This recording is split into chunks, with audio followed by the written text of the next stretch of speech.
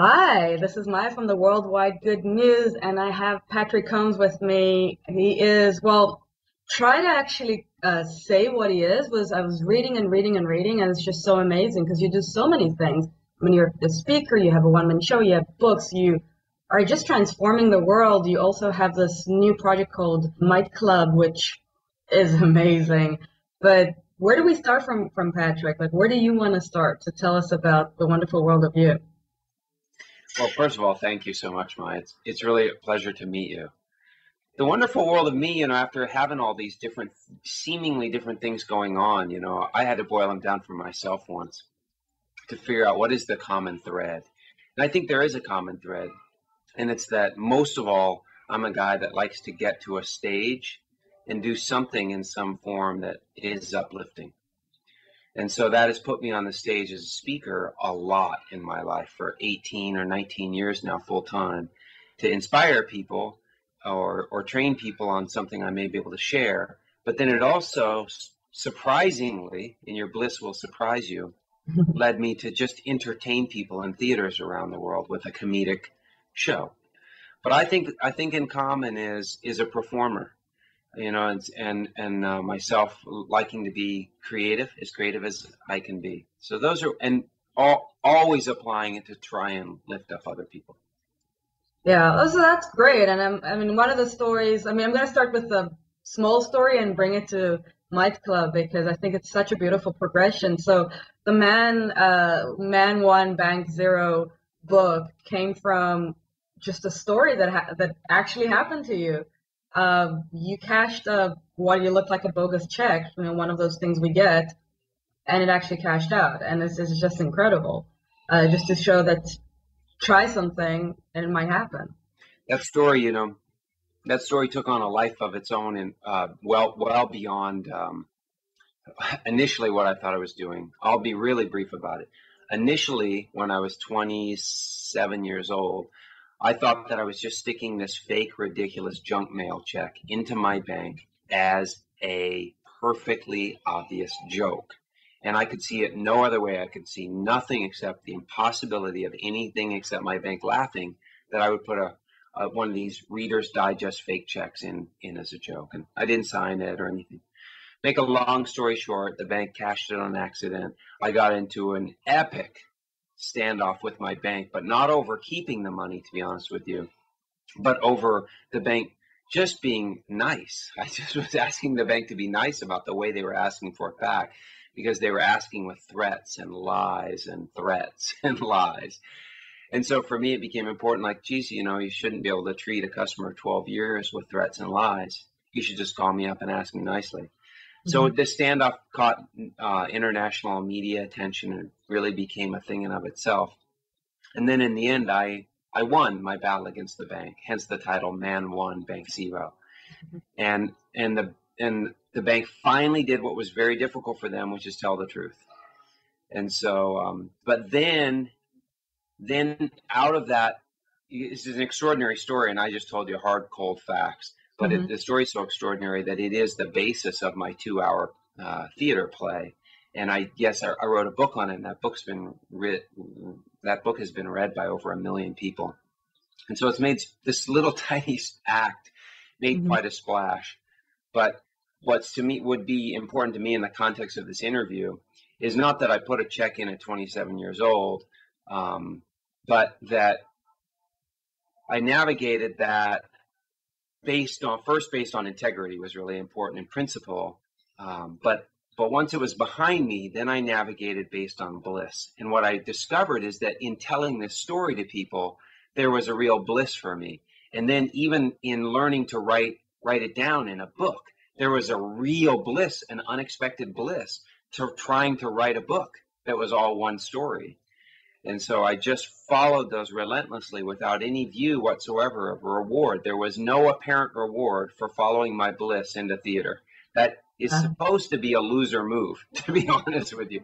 It's supposed to really land you in a very difficult place. By loser, I just mean everybody will tell you there's no money in theater, there's very little opportunities, you're not going to go anywhere.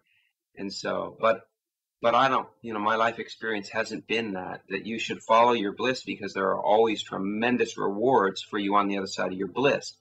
on the other side of my bliss was a spectacularly, unbelievably successful show. Yeah. Even though I started off really bad at doing the performance. But you definitely rocked your bliss. I mean, you followed your bliss, which is it's such a powerful thing because a lot of people are reluctant. They're afraid. They think that if they follow their bliss, something bad has happened because they're not supposed to enjoy themselves. They're not supposed to enjoy what really they want to do. And you have actually, in your own way, proved that that is wrong. And by following it, you never know what to expect. But you actually also remove the expectation from that. So you just let it be. I'd tell you, there are a couple things that I would say you can. I totally appreciate what you just said, that you don't have to bring expectation into it, and you can't know what to expect. Except I followed my bliss now into speaking, and I followed my bliss into theater performance. I followed my bliss into book writing, and then the creation of a couple companies. And so there are a couple things I would tell you that you totally can expect. Number one is expect miracles to come to your rescue. And that's the primary thing that I really would love everybody on planet Earth to experience, is that the reason why in the beginning you look at your bliss and you think, I can't do that. And trust me, you're not different than me. Everybody looks at their bliss and thinks, I can't do that. It looks so blissful that little me couldn't do that. But you have to include that a miracle or miracles are going to come to your rescue and enable you to do things. The second thing is, when it's your bliss, you can expect that it will make you a better person. It will bring you alive, and it will bring out talents in you that aren't apparent right now. It will literally transform you and bring out big you, and you can expect that. So now imagine how far can you go and what kind of things can happen for you when your big you and miracles, astonishing miracles of people showing up and resources showing up in perfect events happening, come to your rescue to support you to go in that direction. That is what you can expect. And the last thing you can expect is that in the end, I don't know what the rewards of your bliss will look like in the outside world, but I know what you can expect on the inside world, which is attainment. And attainment means a transformation on the inside where you become better in ways that you get to keep for the rest of your life. Now, the reason why Joseph Campbell called it bliss is because you also get to keep the feeling of just sheer bliss. It's joy magnified times 10. That's what bliss is. Yeah, and I love Joseph Campbell, or Brian Johnson calls him Grandpa Joe. So he's definitely somebody to read and listen to and see. There's still a lot of YouTube clips you can see of him in this, I think, 1970s famous interview. The whole notion of following your bliss and just being courageous. And I think the word you're using right now is using might. And I love that you actually distinguish the word might. That is the only word that both power and possibility. So a lot of thought went into just the word, but tell us a little bit more about how did that happen? Like, after all the years of speaking and book writing and shows, when did that come out? Well, it started percolating about 5 years ago, at least in my mind, when I had the idea that, when you're a leader, leader just means you're leading your own life. That you're one of the. If you're watching this video, trust me, you're either a leader now, and that's I suspect that, or you're on your way. Because when you're a leader, but one thing you'll notice from being a leader, and I started noticing about 5 years ago, is that here comes my son. He's completely always welcome in my office. So. Hi. Hey, good morning. So everybody, I'd love to introduce you. This is really the bliss in life, is getting to home. If you follow your bliss and you take risks and you go your entrepreneurial way, then you get to share more in your kids' lives, and they get to know what you do. So this is Will, everybody, named for Will. There's a way. Bye.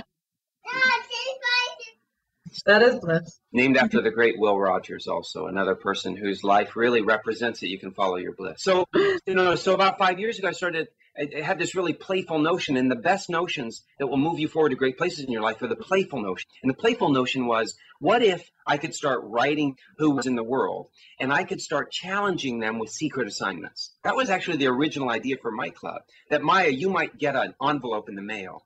You wouldn't know who it came from, but it said, welcome to Might Club. I want you to sleep outside tonight, take a picture of you sleeping outside, and then mail it to this website, and you will have completed your Might assignment. Now, I know individuals like myself would, it would just be an intriguing game to keep the leaders, somebody pushing the leaders to stay on their edge. So it's funny how an idea can evolve, because then this year, when we officially launched Might Club about a year ago, we just evolved the idea to, first of all, we need a word. It's not cliche, because there's dreams, there's passion, there's purpose. They're all fantastic words, except they're used a lot. And so we wanted a new word for a new philosophy that we really wanted to usher people. And so might became that word, meaning power and possibility. Power meaning internal power. Possibility meaning that you work from possibility space in your life, not from practicality or probability space. The best things in life are creating when you work from what is possible, not what is probable. Okay, probable will keep you always trying to pay your bills. Possibility space will keep you creating miracles. Yeah. And then the second thing, Maya, was very simple, and it was that in Might Club, we wanted in a shared way, in a shared community way, to wake up every day and do the work. And do the work is a phrase that the author Stephen Pressfield, who wrote the book The War of Art, really has the best definitions for it. Do the work means that when you're following your bliss, there is work to be done. I have to hit that script writing all the time to make that theater show great. It's the work of my bliss, but it's still, I have to put in the hours. So in Might Club, we developed a software human system to support amazing people who are to keep doing the work, even when you wake up some days and you don't feel like it. Exactly. And guaranteed, everybody who's trying to do something great wakes up on days and doesn't feel like doing the work. Eventually you learn through discipline and through rewards that to do the work on a continuous basis produces miracles. So Might Club is to support amazing people to do amazing things. That's really powerful, and it's so true. A lot of people are in the notion that if you want something, if you think about it hard enough, you're going to get it. But a lot of people don't even talk about, there's a lot of hard work that's meeting yourself there. I do yoga, and there's a beautiful part of yoga is meet yourself on the mat, which is, I don't feel like it, I'm tired, I'm achy. But the idea of getting on the mat every time to meet yourself there is exactly what you're talking about. It's that meeting yourself is, I say to a lot of friends, one of the things that about me is I always show up. I sometimes don't feel like it. I don't want to do it. I'm having a bad day, but I'll show up. And that's part of it. That's exactly what you're talking about. And it's really powerful because a lot of people don't talk about it. Don't talk about the actual doing the work. Maya brilliantly said, and may I say that we have rules in Might Club that Might Club members actually learn over time. Rule number 1 in Might Club is showing up matters. Showing up matters. Just keep showing up. Now, what's invisible to the world, and you would even be unaware of, Maya, is that there's mightclub.org, the website where we teach the philosophy and people blog about the philosophy. But there's also Might Club itself. And members inside Might Club are served up with an accountability support system every day of the week, which means we're making videos in astonishingly, if you will, real, raw, inspiring videos, and our members make them for our members. And every morning we wake up as a community, and the first thing we do in the morning is our hour of Might time. And in that hour, we get an inspirational video, and then we choose what's most important. And that's a very distinguishing factor that helps us live mighty lives is we start our day by intentionally picking what are the 3 most important actions or thoughts we will take first in our day. And it sets the tone for the entire day. So I really love Might. And the last thing I'd tell you is why at this point, after 18 years of doing inspirational speaking is, and some transformational coaching in my life, is Might for me is is my shot at giving my greatest gift to the world of to people that desire, to helping people who desire to live their bliss and their dreams. Because Maya, in the world right now, there is inspirational speaking, and I love it, and I value it, and I do it, and it means a speaker takes a stage, you watch them, and you can get a big hit out of that. It might change your life that day. It might. There's also the world of coaching. You hire a coach, sometimes at a really, really big cost. You meet with your coach once a week. It's a phenomenal model. It can really change your life. But there was nothing in between. So we built something in between so that if you're coaching once a week, but what about in between every day? Who comes to be at your side and say, we're in this together? And we built it in a way that is pennies. It's like pennies to support somebody in this really effective way. So my gift through my club, hopefully, if you will, to a lot of people in the world, is now you have somebody actually supporting you every day to live your dream when you don't feel like it. And it doesn't cost much at all. It used to be that anybody could join it, but we switched it to nomination only because the quality of the community is so important to us, because the community is really together. That, we know we can get a high quality community by members being able to nominate members. Right. So that people attracting their tribe, basically. Exactly. Yeah. Which is great because, the internet is so big and vast, and sometimes it is hard to actually control the quality if you just open it to everybody. Yeah. And we didn't build it, again, and for us, it wasn't a money play. They just loaded up with lots of people. For us, it was, what we wanted most in our life, which was an incredible community supporting each other to do incredible things. Which is really, really powerful. And for people who want to actually either see you or work with you or hear you, so you're doing a lot of touring, I know. I heard from Lynn was doing a lot of touring. So where are you going to next? Well, I just came off of a 23-city tour of Ireland, which was one of the most spectacular outcomes ever in my life. And that was to tour for my comedic one-man show that we were talking about. My next stop is Sydney, Australia, to speak to a group of 250 entrepreneurs down there. And then I've got some dates in New York City coming up for a new show I've developed. All the ways that there are to either see me speak or to work with me in coaching. I take individual clients occasionally, or to if somebody has a community and they'd like to do a teleseminar with me. Those are all at my website, patrickcombs.com. Yeah. So there's a lot of ways to interact. And the biggest question is what's next? We've got my club, we've got the touring. Is there anything else big on the horizon you'd like to share with us? Well, sure. The big things for me, big is less important to me than pure. That makes sense. I know that makes sense to you. So it's not that they're big.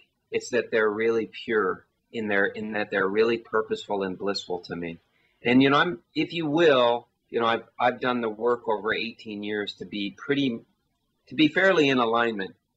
I'd like to call it magnificent alignment with my bliss and my purpose. So there are continuations of that, but I'm very excited that I'm deep in the development now of my second one-man show, and it's called Foolhardy. So when I get excited, I think about touring with a brand new show and telling a brand new story. And Foolhardy is a story that's very near and dear to my heart because it is the story of me trying to find my talent and my gift and my blessing in the world over the course of 20 years and having a ton of misfires. The other thing is I'm a big fan of the solo theater show now. And so now this is a really good case in point. So I'm going to grab a Tuesday night at a theater here in San Diego, at a small 100-seat theater. And I'm going to have a Tuesday night there every night, once a month. And I'm going to bring solo show performers to San Diego. And I've already run the numbers, and there's no way for me to make money doing this at all. There's no way. And so that prompts a question and I like to make money at things I do. Okay. So why am I doing it? Because I'm not making decisions in my life based on if I'll make money. I'm making decisions based on, is this in alignment, in magnificent alignment with who I truly am and what brings me bliss? Now, here's my prediction. Check back in a year, in 3 years. I predict that somehow it will explode into something that is even bigger than I'm picturing and makes me money. But Hmm. mathematically right now, there's no way for that to happen. Yeah. You know, that to me is following your bliss in you know, in your life. So, and then the last thing is my club just getting, you know, we have big is we've combined with a huge multi-million-dollar company for Might, and they're applying a team of programmers and literally the designer that designed Intel's most famous ad campaign, and they think Might Club is a movement. They think it's an Hmm. international global movement.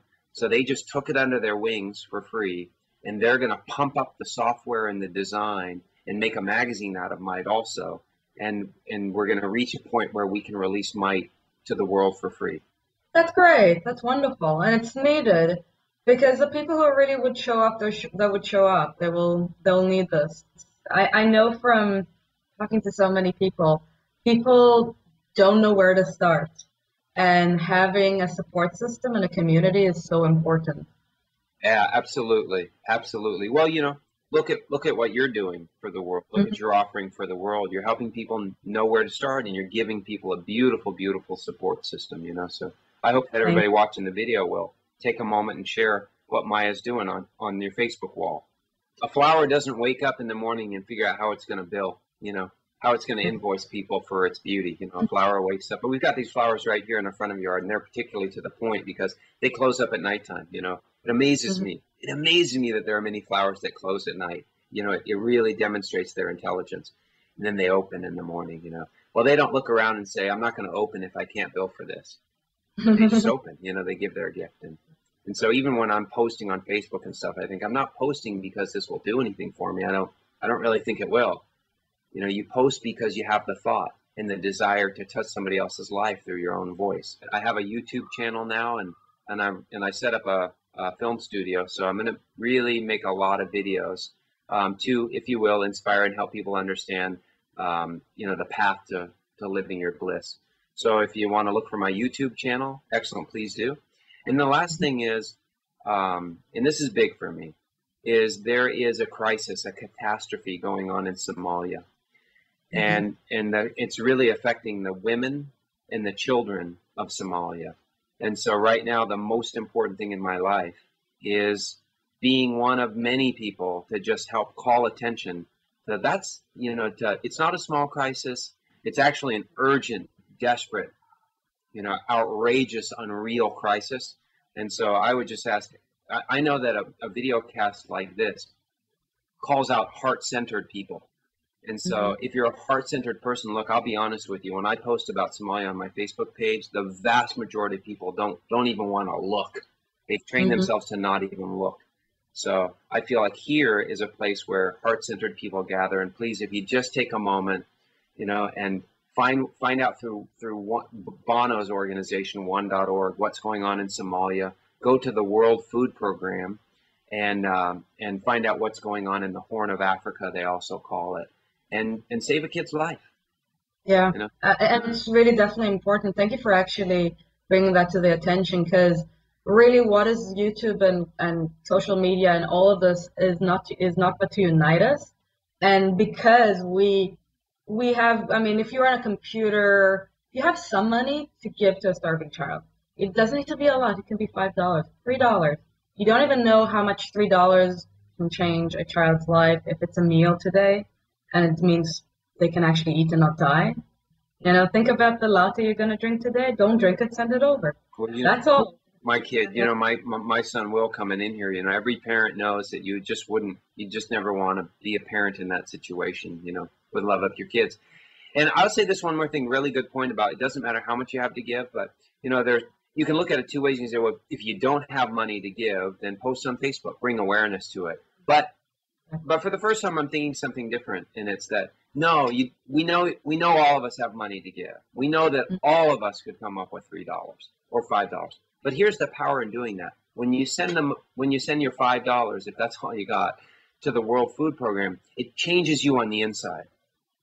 And once it changes you, it does. And you have to experience it to write the check. It will change you a little bit around that issue. You'll now be connected in an invested way to Somalia and to these children and human beings there. But more importantly, you will then turn to somebody else in your life and you'll say, Somalia is important. I gave money to Somalia. Yeah. And because you actually gave money to Somalia, you'll say it differently to them. And they'll respond differently, and now they'll give money. And so your blessing to Somalia will multiply many, many times. But thank you, Maya. Thank you so much. Thank you, Patrick, for your time and your presence and everything that you do for the world. It's been really a pleasure and an honor to have you here today. So do me a favor. You're in the city I lived in for 10 years. I left my heart in San Francisco. I love it there. Please go out and enjoy a cup of something at Cafe Gratitude for me in San Francisco. I will. And when you're here, I'm taking you to lunch there. Thank you. And this was Maya from the Worldwide Good News.